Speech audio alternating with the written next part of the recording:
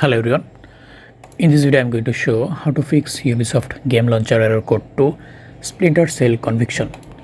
So one of the important steps is you need to go to HKey local machine, then you need to delete the Ubisoft game launcher folder. After that, go to the HKey local machine again and click on current version uninstall. You will find a number of registry keys and scroll down till you find this number. Then you need to delete it, and then now go and start playing again. If that doesn't work, you need to update Ubisoft game launcher. So make sure that you have the latest version of Ubisoft game launcher installed, and also you can try run the game as an administrator.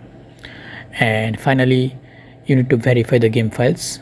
So if you're using a digital distribution platform, verify the game files to ensure that they're not corrupted or missing. So basically this is how you can fix Ubisoft game launcher error code to Splinter Cell Conviction. Thanks for watching.